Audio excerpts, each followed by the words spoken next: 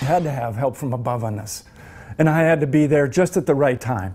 A jogger suffers a sudden heart attack, dies, and then comes back to life. Only on ABC 15 tonight. Doctors say that Valley man is the reason the jogger even had a fighting chance. ABC 15's Nohe Graf is live tonight after sitting down with this local hero. And Nohe, talk about a what would you do moment.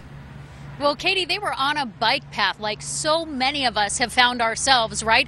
So think about it. If you saw someone drop to the ground, would you be the one who calls 911? Would you stand in the crowd and watch? Or would you take action to help? David Raasch didn't hesitate and in no small way saved this woman's life. David Raasch and his wife were vacationing in San Diego, about to take off on a beachside bike ride. You see a bunch of people hovering over somebody. A woman on the ground stopped him in his tracks. And her whole chest is arching up,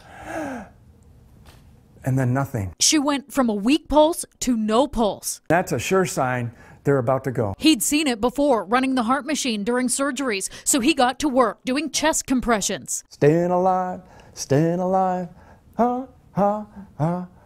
And the whole group is with me, and we're doing it together. 25 strangers all on beat as David tries to get her heart beating. Soon, medics whisk her away. That was it. He's left wanting to know more. How does her story end? They said it was a miracle. Weeks later, he gets a call. It's Jessica Hoover, alive. I think he's my hero. She was in a coma, awoke to doctors saying, "You died.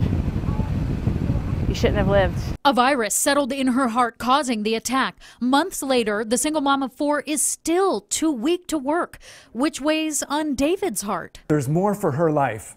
There's more for her to give. Because giving her a shot at the best possible life is what moved him to try and save it in the first place.